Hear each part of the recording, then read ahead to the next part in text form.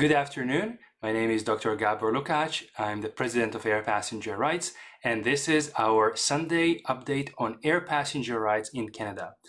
I would like to welcome you to the show today, and I would like to start with thanking our team of volunteers, Christine, Terry, Dominic, and Martin, who are always with us and helping us through the week with your questions, with making sure that the group is being run smoothly. I'm also checking now, and I'm being told by Martin that we have good audio and video, so we are good to go. And hi, Maria. Hi, Carol. Hi, Tennis. We are probably just going to wait maybe a couple of seconds until everybody else joins.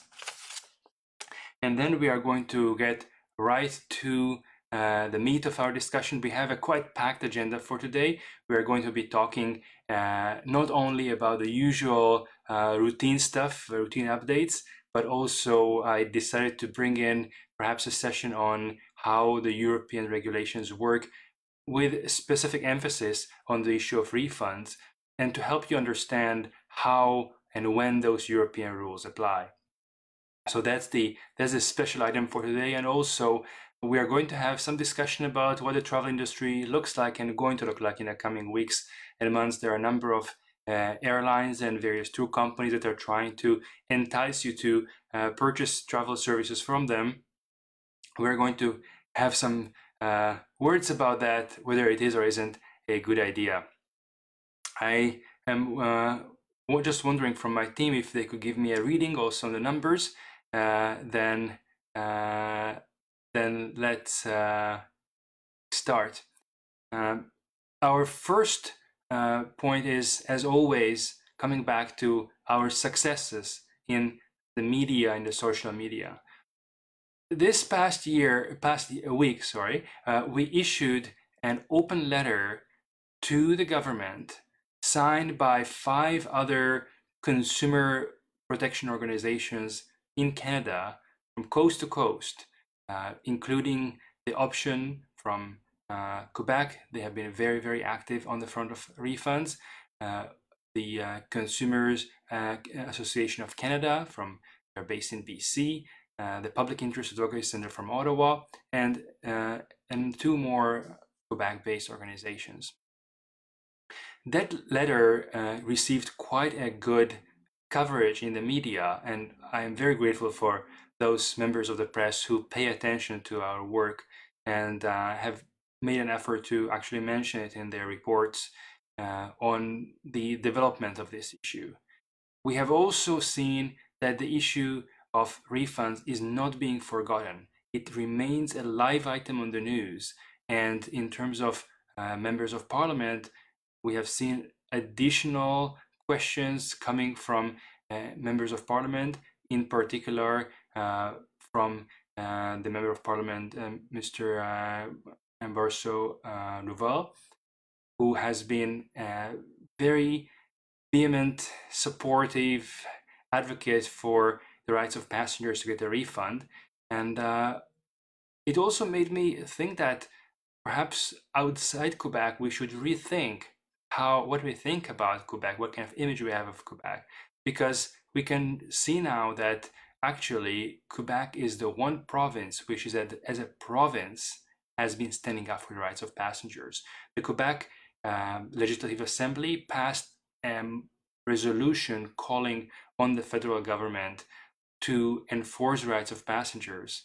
And as much as I love Nova Scotia, where I'm living, and there are many other wonderful Canadian provinces, we have not seen yet a similar clear message coming from an entire province's legislative assembly as we have seen from Quebec.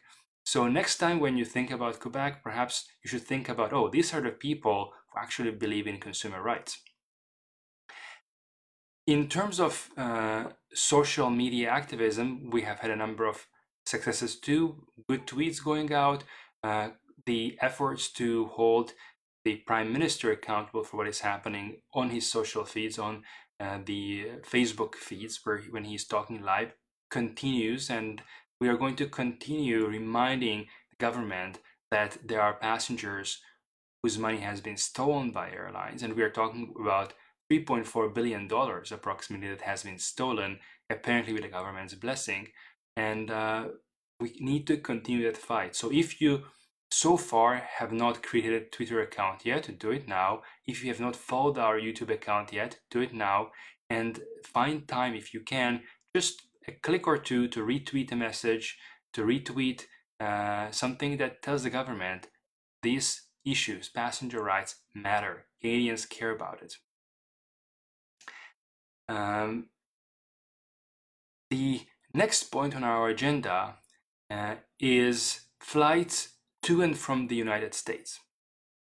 There are two new developments which are somewhat intertwined. I'm going to start with the moderate good news that relates to WestJet.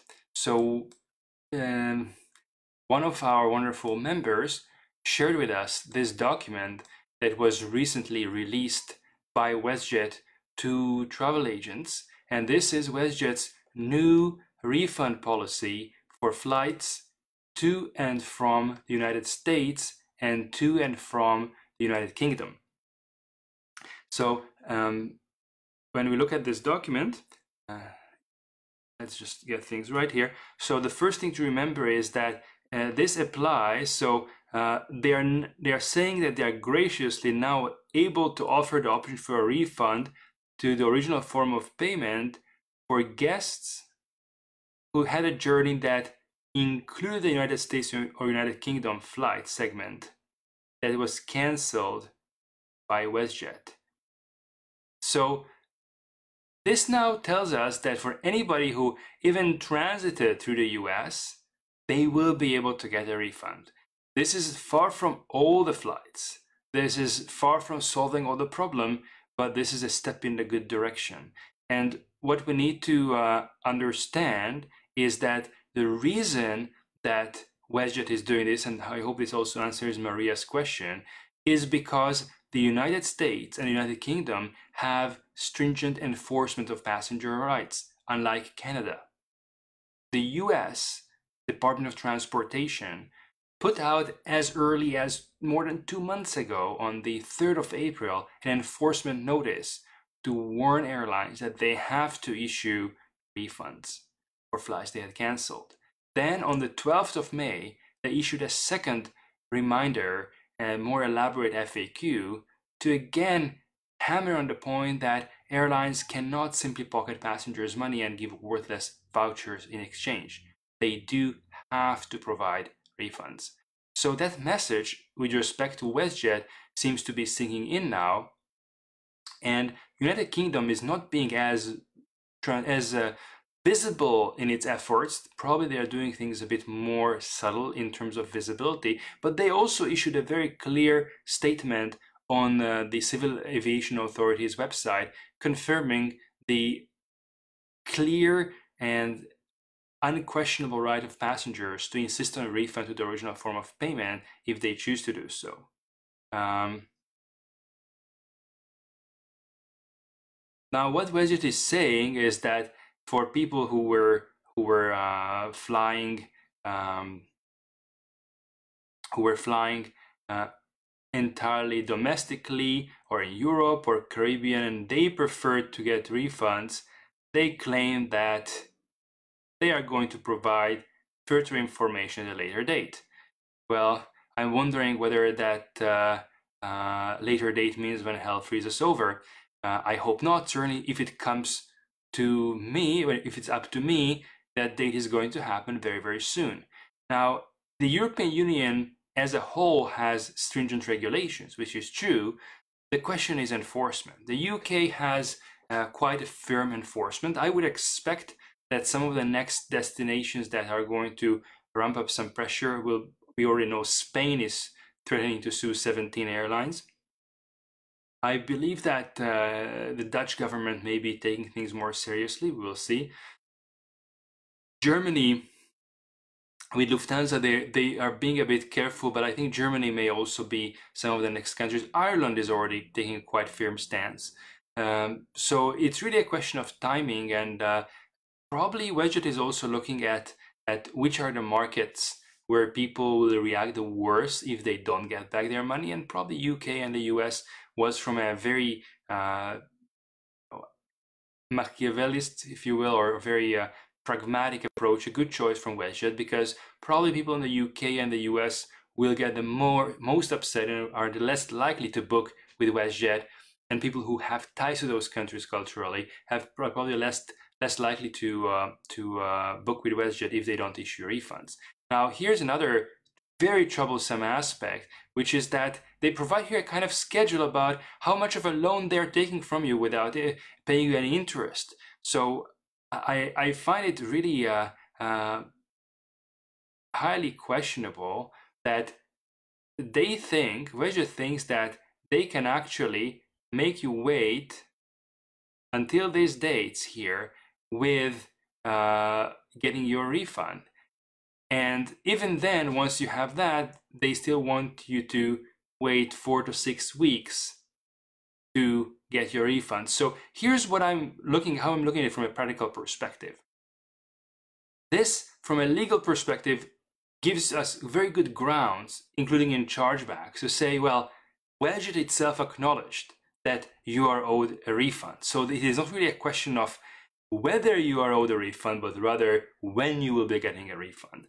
And once the question of whether you are owed a refund is settled, as in this case, then we can move on very quickly to enforcing that right through the process of chargeback. Because now WestJet does not dispute anymore, cannot dispute that you are owed a refund.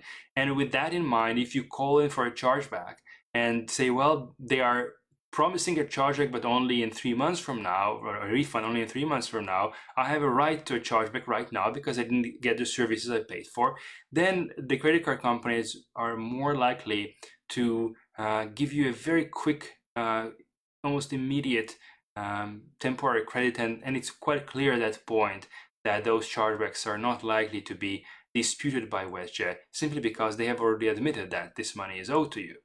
Those 4 to 6 weeks are, of course, not acceptable. I would say, 5 to 7 days, business days, is what would be reasonable. Given the circumstances, maybe 15 days, calendar days, so basically 2 weeks would be within reason. After that, simply do a chargeback. And WestJet cannot set its policies unilaterally. It cannot just make things up as they go. They have to comply with the law. And I think the U.S. Department of Transportation is looking closely at this. I suspect that with this was probably the most time they could buy to themselves with the U.S. Department of Transportation. So if they are really going to comply with this, maybe, and I'm saying just maybe, WestJet may be able to evade a hefty fine by the U.S. Department of Transportation, but it doesn't mean that you have to wait that long if you want to do a chargeback. And this brings me, of course, to the second point, which is what happens with our wonderful national carrier, Air Canada, which, unlike WestJet, is not rushing to comply with the law. So to answer that, I'm very grateful to Simon Sear, our member and other, I guess I should call it volunteer complaint writer now, who came up with a perfect template to file formal complaints with the U.S. Department of Transportation against Air Canada and against other delinquent airlines, Canadian airlines, that refuse to pay what is your money. So those airlines that refuse to give you a refund, given that the U.S. Department of Transportation made it perfectly clear that you are owed a refund. So I hope that that link is going to be posted as we are talking. There is already a whole post by Simon which explains how it works, the process. And I would like to stress that I'm talking here about the U.S. Department of Transportation, not the Canadian Transportation Agency, and that I'm talking about a formal complaint, not an informal one. So a formal complaint is very much like a legal proceeding. The Air Canada will have to file a response to it, and they will be facing some pressure because The US Department of Transportation then has to deal with it on the record. It's not just calling up, making some phone calls in the background politely. They will have to actually hand down formal decisions to uphold the law. And the number of complaints that they will be receiving, which I'm hoping is going to increase against Air Canada in particular, which seem to be most combative when it comes to refunds, is going to force and the authorities in the US to take a swift action, because if we can show that Air Canada is as egregious as it is, if it has some paper trail, and mind you, with the US Department of Transportation, those complaints, as soon as you file them a day or two later, the complaint shows up and it becomes public. So if all of a sudden there are 100 complaints from Canada, all against Canadian Airlines, it will be hard for the United States Department of Transportation to not do anything, especially with perhaps very few complaints formal complaints against their own airlines. So their own airlines will be then pushing the Department of Transportation to go after Canadian Airlines. I'm seeing here two questions, and I'm going to continue from that point on. I'm just wondering, I was wondering if my wonderful team would be so good to also post a link in this discussion it was just posted. Wonderful, thank you. There's just a lag, so thank you, Martin, for posting that link. Now I would like to answer two questions we had so far. Dolores is asking, any news that Air Canada will be giving out refunds? Last time I heard they're going to be giving out gift certificates that will never expire, but no refunds. So Dolores, this is going to be a long battle, but we are going to win eventually. There is no doubt that Air Canada will ultimately have to give refunds. Why? Because it is the law. They cannot steal the public's money. They cannot steal money that belongs to you. What they are doing right now has a name. It's called theft. And sooner or later, one form or another, there will be accountability. If they are lucky, it will be in court. If they're not lucky, it may happen in other forums. If they continue this kind of anarchist behavior, which is a complete disregard to the rule of law.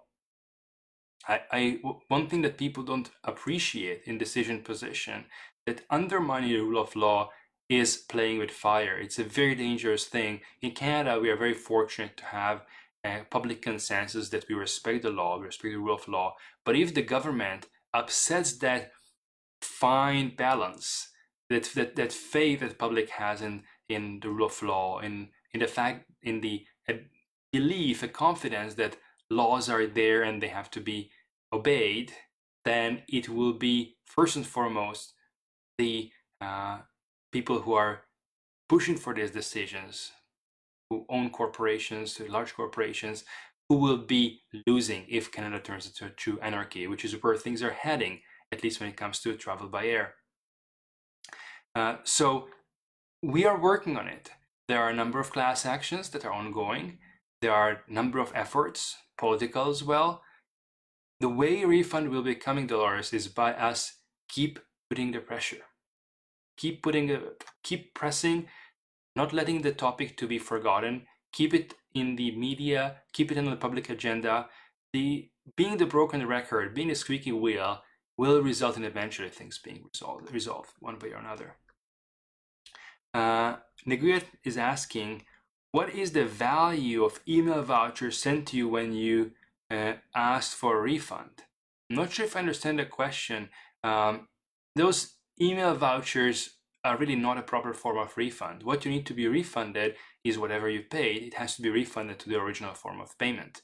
I'm not sure if I answered your question, but I'm not clear on your question, actually. I'm sorry. Next question, Laurie Rice is asking, should we complete a formal complaint with the DOT if we have already filed an informal one and haven't received a response yet?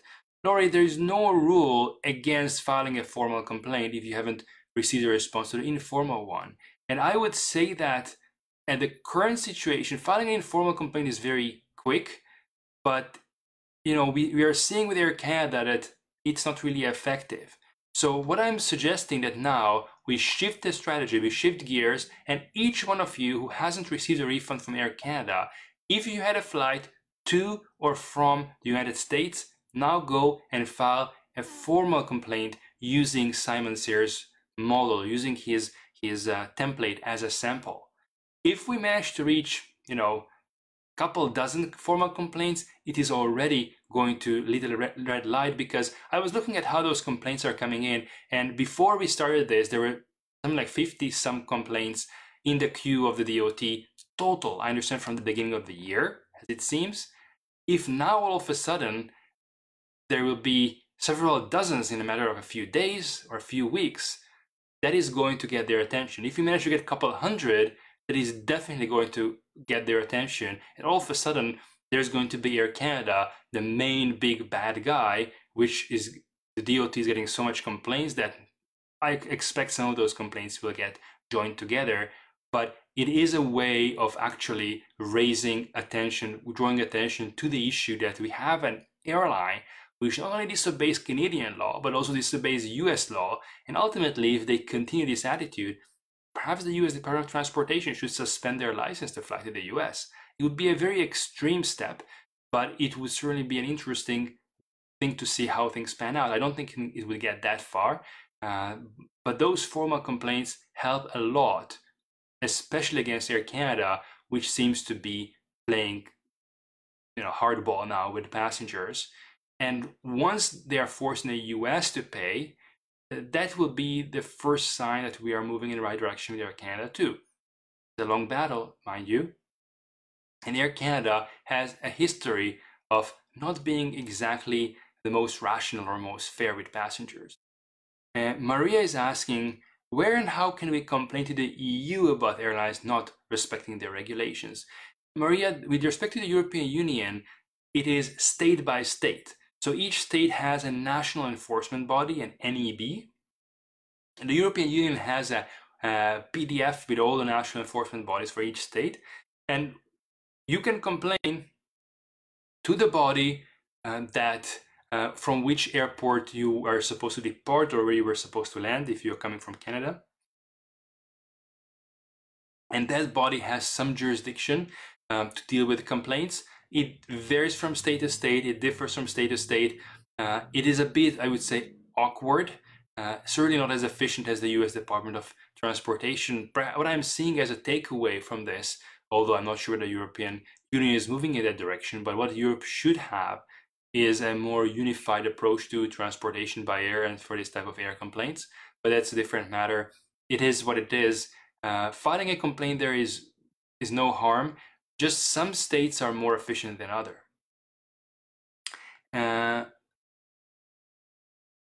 I'm seeing another question by Neguyet. Do email vouchers sent to you weigh in during chargeback when you only ask for a refund? When you're given a voucher by email, the first thing to do is to write back, if you can at all, I don't accept it, I want a refund. So they can offer you oranges, but if you ordered apples, you just make sure that it's clear on the record that you don't accept those oranges and you want still apples. That's the way to deal with it. MasterCard made it clear in the documents we discussed before that the merchant cannot force on you something that you don't want. You paid for a ticket, they can offer you instead, a nice lamp, a nice car, and motorcycle, or vouchers or gift card, whatever they want. But you as a customer, you as a cardholder, hold the discretion to decide whether you accept what they offer or not. And in this case, in the case of vouchers, you should decline the offer, advising that you don't accept vouchers. You insist on your right to a full refund to the original form of payment. So just to wrap this point up, with respect to the United States, flights to and from the United States, please take a moment to complete that formal complaint and follow Simon's guide. Simon has also been very generous with his time and willing to help you through the filing process, through ensuring that it's properly filed. It's not that difficult. It certainly will be taken seriously by the United States Department of Transportation. It will get posted publicly. So it means that the airline cannot just bluff, oh, we are really being compliant, oh, we are being so good. They have to deal with those complaints. They have to pay a lawyer or law firm. They're already paying a law firm there to deal with this. And they will have to explain somehow in coherent terms to the United States Department of Transportation why on earth Air Canada is not complying with the clear requirement set out by United States Department of Transportation for refunds. And I am really looking forward to seeing those explanations. Those will be due, the first ones I think are due sometime in late May or late June or early July. And I cannot wait to see what Air Canada is going to say in terms of their explanations. So please join this collective effort. It takes just a couple of minutes to do it.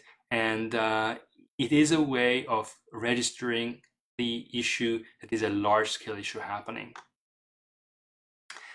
I mean, we're also looking a little bit at the comments. Next topic I would like to mention is the issue of future travel. We now see that the borders are starting to open and airlines are all crazy to offer you various discounts, better deals. Just please book with us, give us your money, and we promise we'll be good. I'm very cautious about those, and I suggest you to exercise a lot of caution when you read such offers. They may appear very lucrative, as much as 20% discount. Dominic recently wrote a post about it. I hope he's going to just post it also soon. In reality, it's more like 14% off only, but it doesn't matter. Even if someone offered me a half-price ticket now, I would be very cautious and hesitant to buy it. Why? Because it seems to be operating like a Ponzi scheme, like a pyramid game. They are going to take your money and perhaps use that to refund passengers who haven't flown already.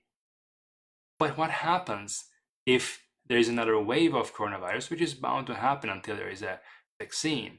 What happens if for whatever reason they decide to cancel? Well, what we have seen with Air Canada is that they are not going to give you a refund. They are going to try to keep your money, pocket your money, without actually giving you a service in return. So when you look at those various tempting offers, I would urge you to think twice, to resist the temptation. It reminds me the old joke that I think coming out from maybe even from my late grandfather, Holocaust survivor, and the rabbi's dilemma. It's pork, and it's for free.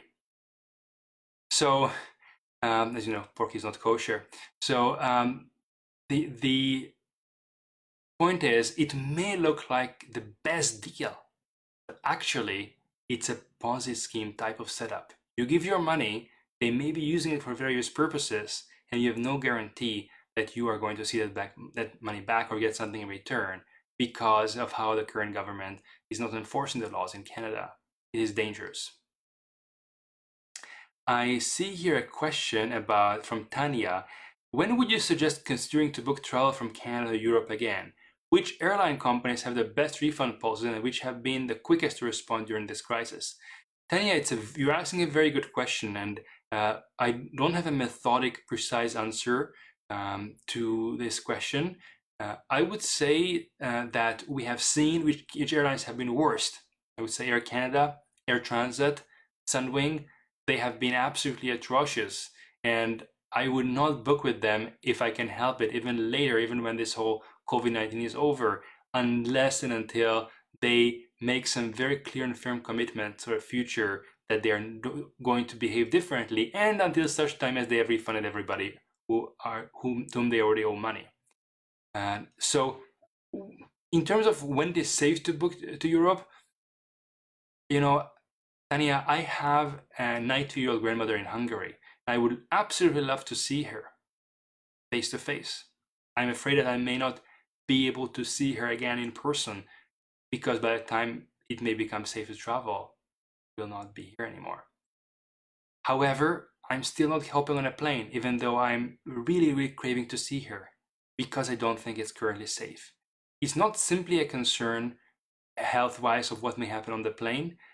in that department, I would say that the airlines are understanding some of the issues and are making at least some genuine efforts. Whether they are sufficient or not is yet to be seen. That's a scientific question. But there is also a question of what happens if you get stranded somewhere with health issues. If you do catch COVID-19, what kind of healthcare you will get there? How will you get back to Canada? And the other part is the financial question. What happens if you buy a ticket hoping to travel and then there is a COVID outbreak in that country, flights are canceled or not, and what will happen to your money? Insurance companies have already proven, many of them, not to be reliable, not to pay you by finding some kind of excuses, making some kind of excuse why they don't pay. So I would say probably this summer I would forget about Europe. Canada is a wonderful, beautiful country. Even traveling within Canada is currently somewhat restricted between provinces, still for a good reason. But I'm here in Nova Scotia. If I really urge to travel, personally, I don't. Even now, I can tell you, we don't go out with my partner. We don't go out during the day, pretty much. Or I've gone out once or twice for a bike ride, but staying very much away from people. We don't go to malls. We don't go to shopping centers. We avoid any possible contact, physical contact with other people, because it is still risky. Nova Scotia now has very few cases, maybe one case reported today, but we would like it to keep it that way. I think that we are going to be really safe in terms of travel only once there is a reliable vaccine and a cure. Even then, it could be a very nasty disease. We know that COVID-19 could have some long-term effects on one's body, one's various functions, various organs, but at least that way it's not a death sentence. So Tanya, to answer your question, use lots of caution. And if you really want to go on vacation, probably stay in Canada. If you're in Canada, every province in Canada is one of, in terms of its travel industry, it has amazing things to offer to you just in a couple tens or hundreds of miles from your house. You don't have to go to the other side of the world. I mean, I'm here in Nova Scotia, and when you get in a car, drive maybe 100 to 200 kilometers, and there are amazing landscapes, amazing things to look at, amazing parks. If you want to, you can drive to Cape Breton, and that's absolutely fantastic in terms of what it has to offer. And each province is the same, so there are alternatives. The bottom line is traveling now is risky financially and health-wise. It is going to get better health-wise, hopefully. In terms of the finances, I would like to hear more from the airlines. I would like to hear clear guarantees, clear promises, clear policy changes from a number of airlines before I would recommend traveling. The next point I would like to discuss, it's the special edition for today, is a discussion on the European regulations. We have spoken about it a lot, and I'm bringing it up right now as we are talking. So we have spoken about it a lot, but we have never gone really through it, so maybe it is the time. This is a regulation of the European Parliament, is more precisely the European Parliament and of the Council. So although it is called a regulation, actually, when you look at its nature, it is more like a statute, a primary legislation passed by the European Parliament. They have lots of preambles, and if you really want to look at it from a lawyering perspective and a statutory interpretation, of course, all those are very, very interesting. But for the purpose of our discussion today, I would not look at those too much, because they can help a court in interpreting the intent of, and the European Court of Justice relies on those preambles.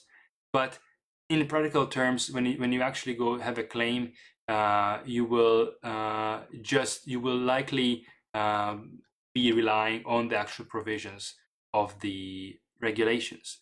So I would like now to take you through some of the key structures of how it works. Article 1 is mostly a kind of statement of purpose. I haven't seen it being used much. Article 2 is definitions. That's a very important part of any statute, because you can have the best possible statute, but if your definitions are really wonky, then you are not going to get too far. So it defines what an operating carrier means, it defines what a community carrier means, and it defines what a reservation is, what a ticket is, what your final destination is, which is being used. It defines also what cancellation means. Cancellation means a non-operation of a flight which was previously planned and on which at least one person was reserved. So in Europe, no, there is no nonsense when it comes to, oh, we didn't cancel this flight. Oh, no. It was just a schedule change. Well, no, in Europe, a canceled flight is canceled. If the flight did not operate, it was canceled. The next thing we have had some discussion about it already before, is the scope of the regulation. In other words, to whom does it apply? The regulation has two types of people to whom it applies. One, passengers departing from an airport located in the territory of a member state to which the treaty applies. This also includes countries from the European Economic Area, EEA. They have also joined some of those regulations. So under A, any flight departing from the European Union, whether it is Air Canada, WestJet, Sunwing, which doesn't matter which nationality it is, the regulations do apply to it. The second group of airlines, the situation in which the regulations apply, are passengers departing from an airport located in a third country to an airport in a territory of a member state to which the treaty applies, unless they received benefits or compensation and were given assistance in that third country. And there's a caveat here. If the operating air carrier of the flight concerned is a community carrier, let's make sense of this. If you go, I'm going to draw somewhere.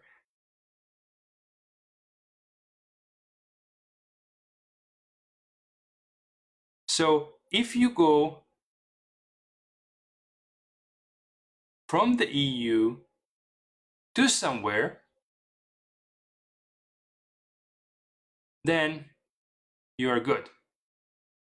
And if you go from somewhere to the EU and the airplane or the carrier which operates that flight is an EU carrier, then you're also good. The only time when you're out of luck is if you go into the EU and you travel on a non-EU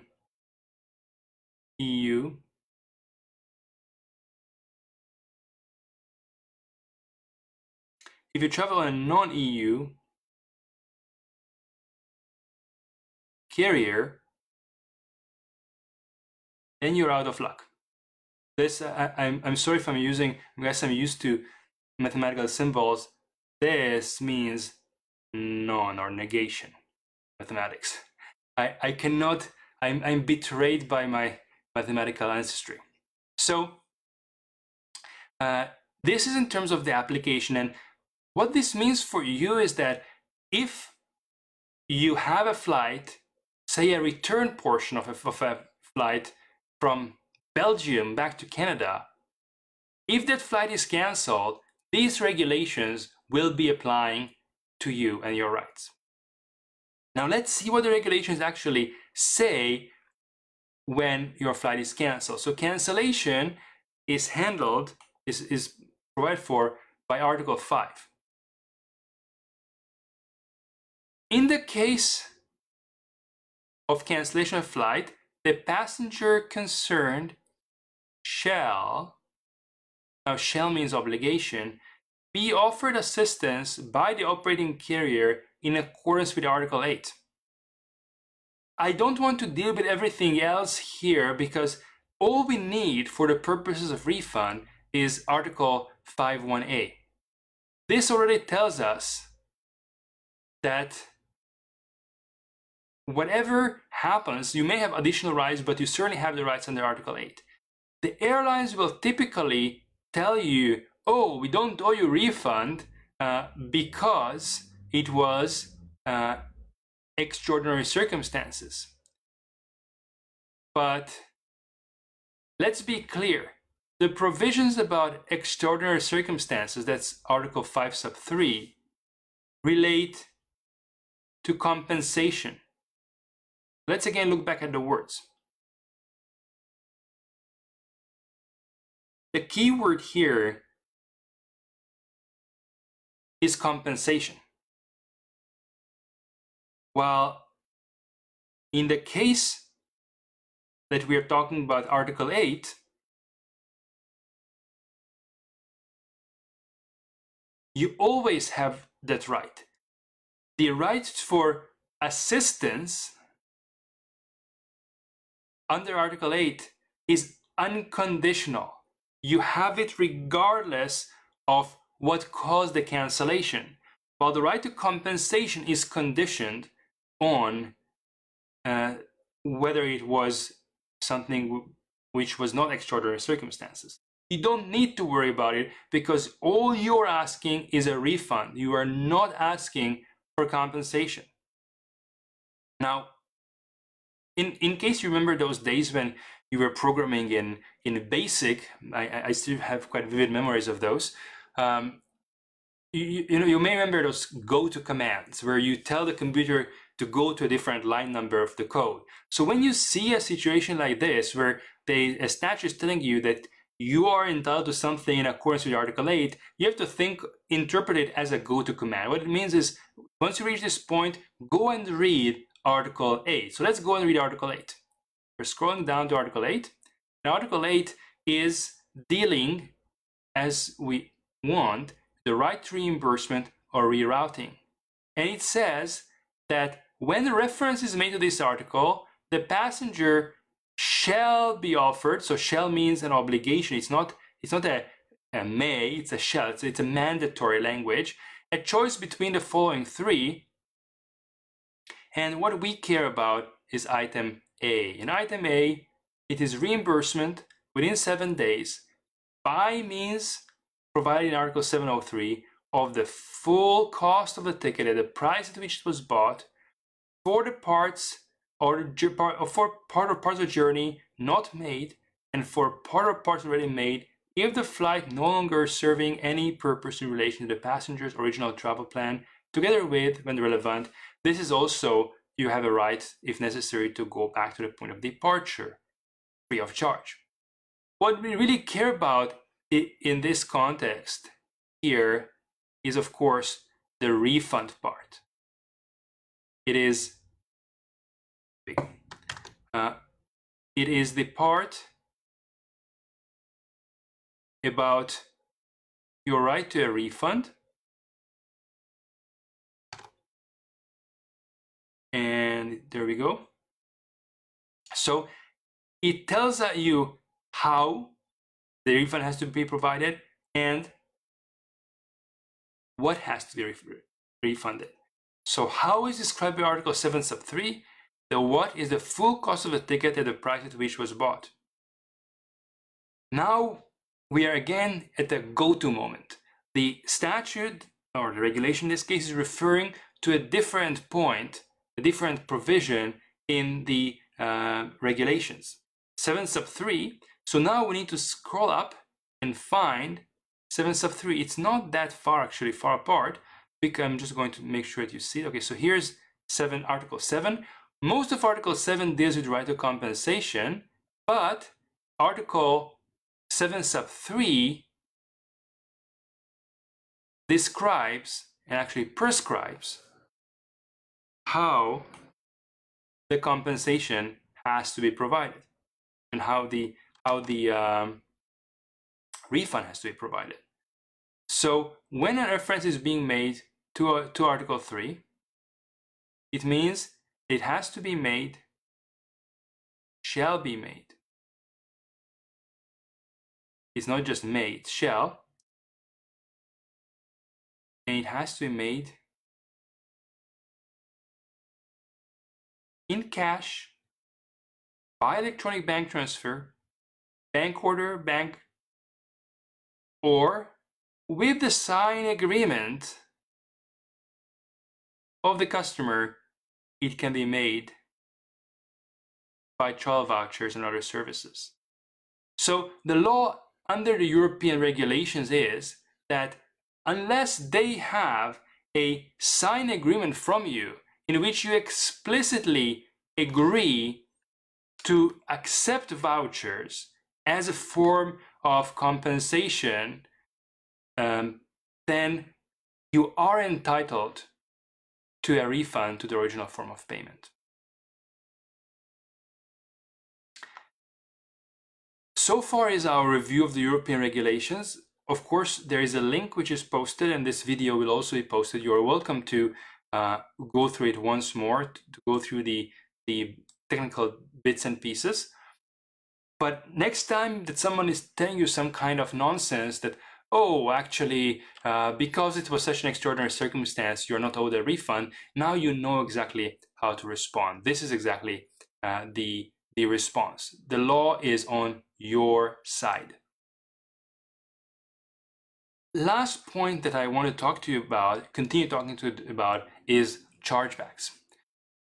It is an ongoing project, and I was very happy to see this week finally seeing a number of people winning their disputes with finality. It's great news, and I thank you for those who share those with the group.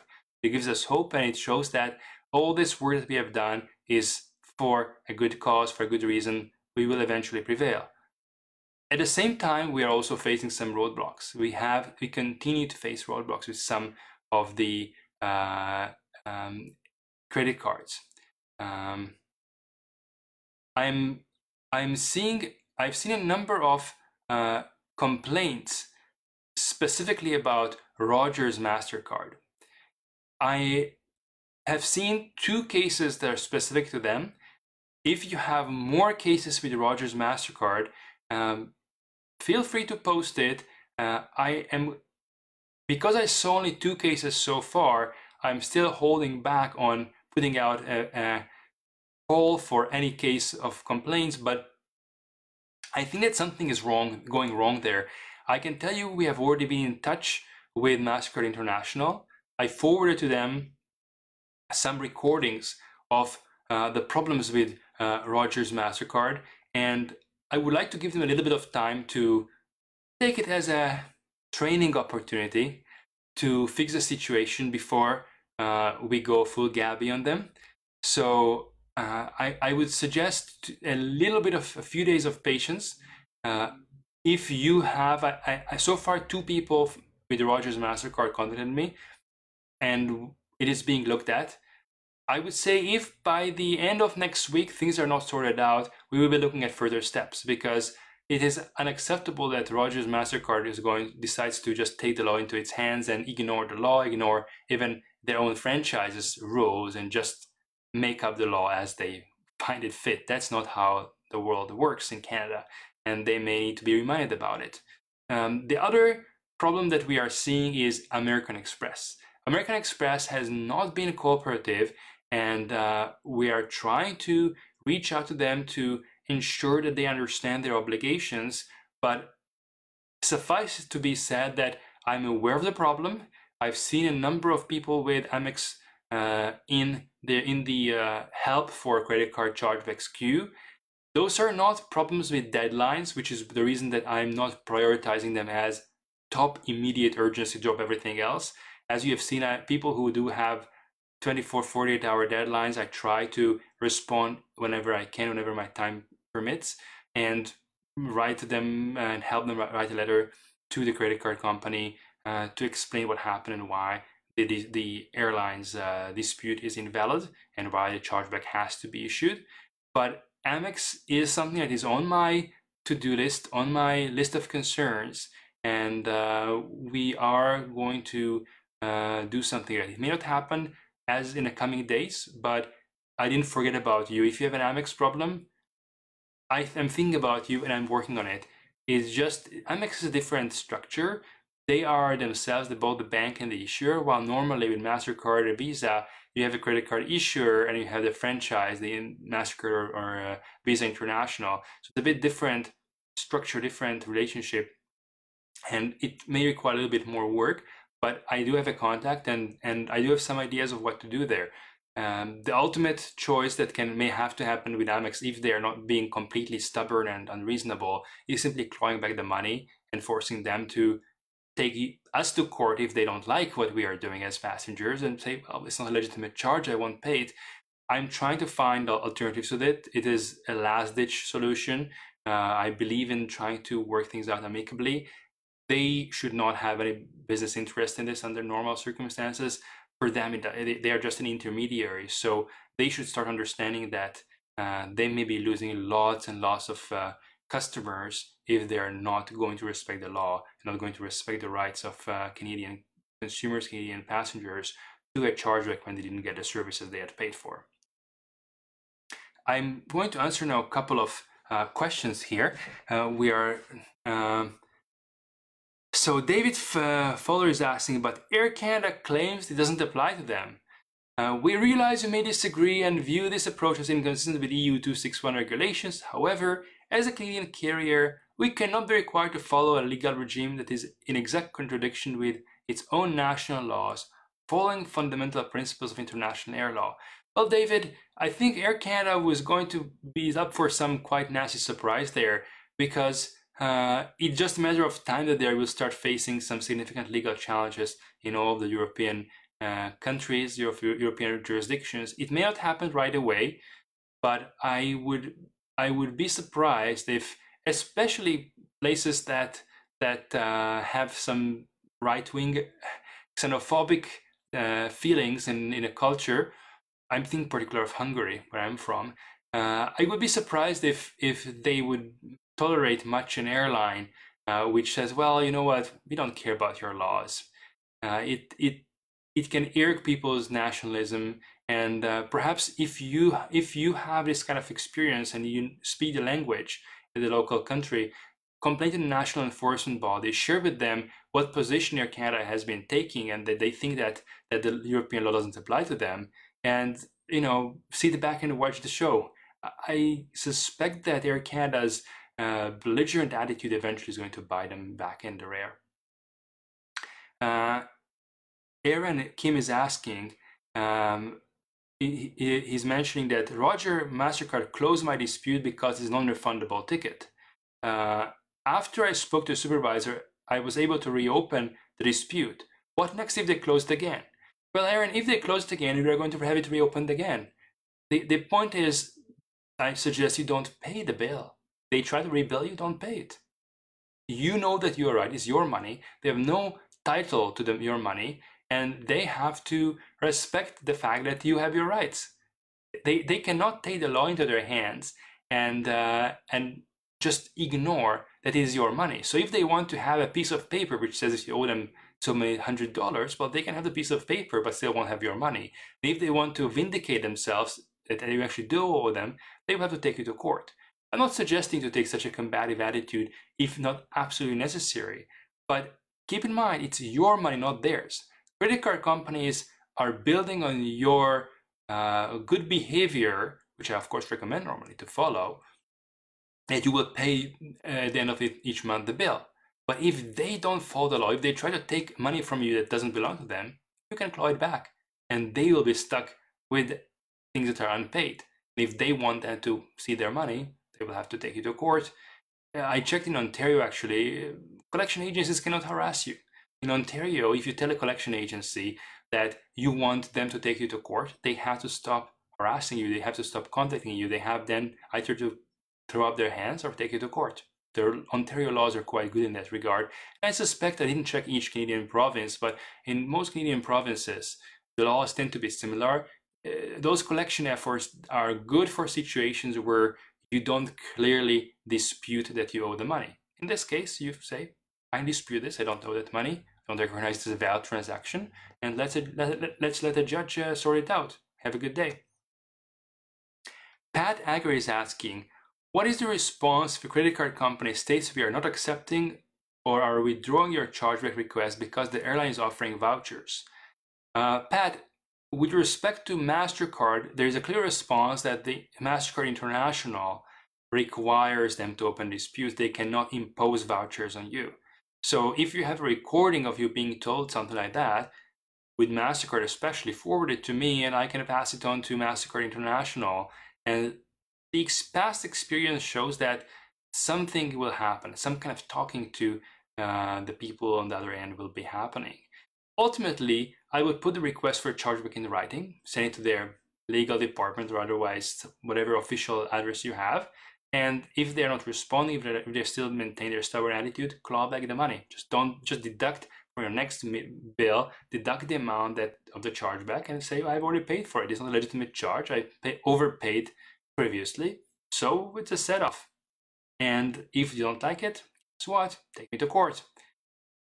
I don't recommend doing that until you have tried everything else. Not because it's not legal, but because the way that we deal with things here in Canada is trying to work with the companies in good faith as much as possible.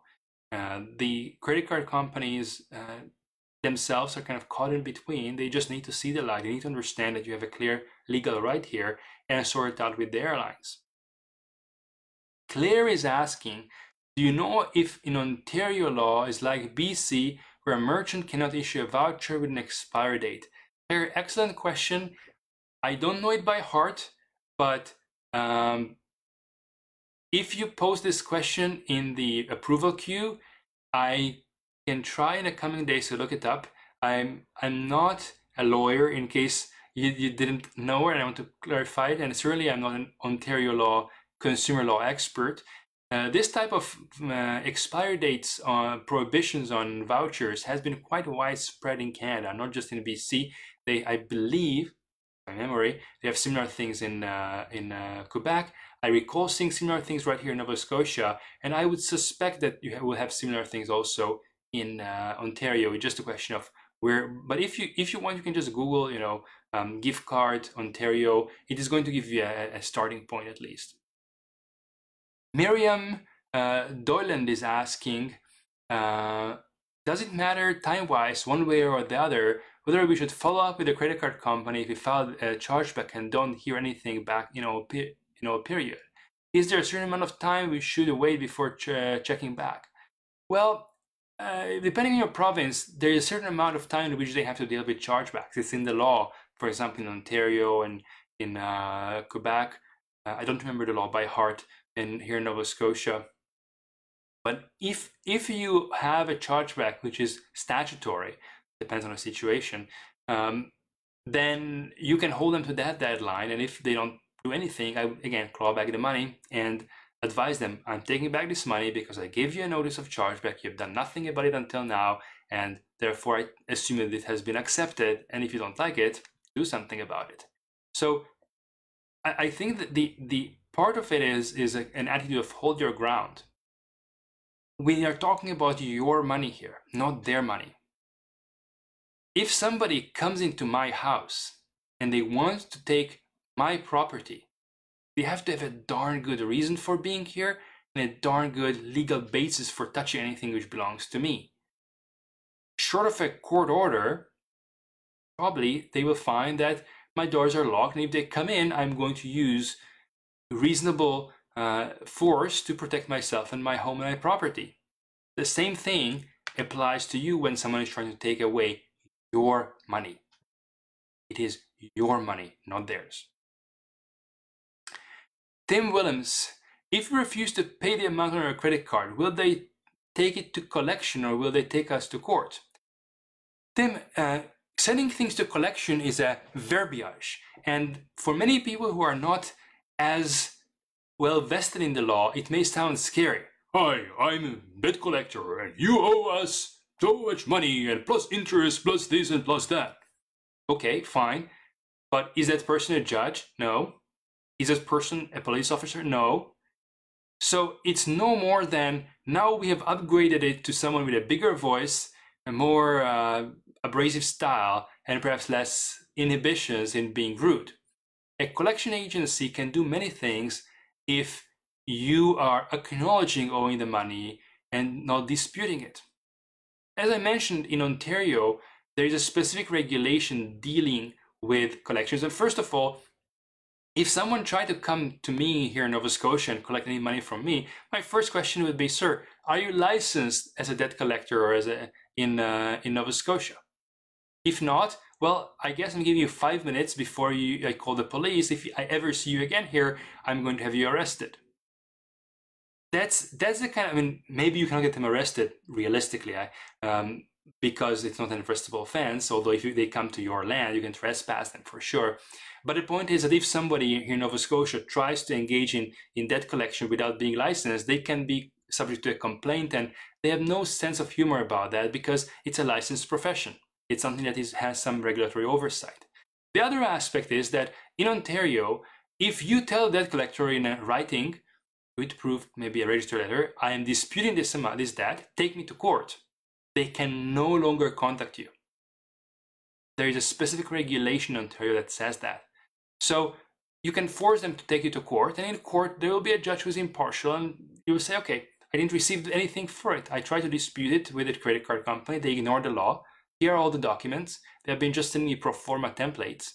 Clearly they are not doing their job. That's probably not going where things are going to end for them. May Lou is asking, CIBC Visa had told me it could take the merchant 30 to 120 days to dispute the chargeback. I believe Visa International said 30 days. What is the correct amount I should hear if there is a closure to my case? May, I believe Visa International did publish some relaxed timelines because of the COVID-19 pandemic. You may want to look at all the Visa documents we have posted in our document archive at docs.airpassengerrights.ca/credit cards. You will find there under Visa. They were given a bit more time, but you also have to look at your provincial legislation. How much time does the province provide the credit card companies to process those? I will give them a little bit, maybe a little bit leeway, but 120 days strikes me as a little bit excessive. Andrea MK is asking, what are the rules regarding WestJet vacation packages? I verified with the hotel they don't get paid until the reservation is complete. DL gets Delta return money to the airline. All our money was forced into WestJet dollars, which cannot be used toward taxes and fees, but almost $1,000 in taxes and fees of money they got. Well, I would say, Andrea, this is the time for chargeback. You paid for something, they didn't provide it, you have to get it back. Simple as that. It's a case of services not rendered. We are all sympathetic to various merchants that weren't able to provide the services, but they still have to give you a refund. Janice is asking, regarding good faith effort to get a refund from the airline before processing to a chargeback, how much effort is enough? I have 2 messenger requests that KLM brushed off. Should I get a recorded call as well? Janice, it's really, I'm learning now as I'm dealing with those chargebacks time out and time again, that having those chats on which are printable, visible chat transcripts are great. I don't think you need to go and set a hunger strike before KLM's corporate offices to make a good faith effort. You communicate to them your request to get a refund. They refuse. You have been refused. Move on to chargeback. If they genuinely want to issue you a refund, they will just not dispute a chargeback. If they do dispute a chargeback, here's a proof that they don't really have a good faith intention to give you a refund. So there is a requirement to make a good faith effort, but if they are being dismissive, as long as you have some record of it. I mean, audio recording is good, but if you have something in writing, hey, all the way better. It's easier to attach to dispute, maybe convert it to a PDF. There is your perfect proof. I told the airline I would like to receive a full refund because those flights weren't delivered, those flights were canceled. They said, well, sorry, our policy is otherwise. You maybe want to write back just to keep it things, but the European law says that you have to provide this, and with, say, with KLM, it's right in your terms and conditions that you will abide by European law. They will say, well, sorry, but this is a difficult situation. You may want to have a bit of back and forth, but ultimately, if you remain clear in your communication, I don't accept vouchers, I reject your offer to provide vouchers, I insist on my right to be provided with a refund as required by law, then there is your perfect transcript. We are now past our 1 hour originally intended for this show. I'm just going to maybe take half a minute to see if my wonderful team of volunteers today has another question or anything that still has to be answered. If not, then let's remember this is not over until we have won. So we are going to continue advocating, continue fighting, continue making it clear to the airlines that it is your money that they have stolen, to the government that they are endorsing theft, to the opposition that we are grateful for their support for Canadian consumers, for Canadian passengers, and for standing up for our rights. So I think this is a good point to stop. Have a wonderful week. Remain safe, observe social distancing, and at the same time, try to spend time with your loved ones within the means that are available in the current situation. I will see you next week.